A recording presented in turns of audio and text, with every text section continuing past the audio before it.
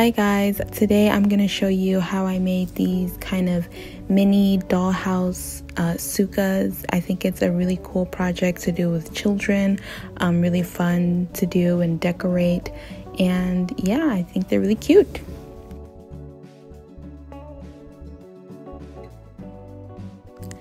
I got these wood pieces from Dollar Tree. I'm not sure if they're always available, but I'm sure they're very similar things that you can find maybe at Hobby Lobby or Michael's, you know, some of those decor type stores. Basically what you need is just 4 pieces of wood and then something to attach them together. So I'm using Velcro to attach this together. The reason being because I would like to be able to take it apart and store it easily. I do not intend on making this again from scratch next year, but if you're fine with not having to take it down, then you can use glue. Either hot glue gun or super glue would work just as well.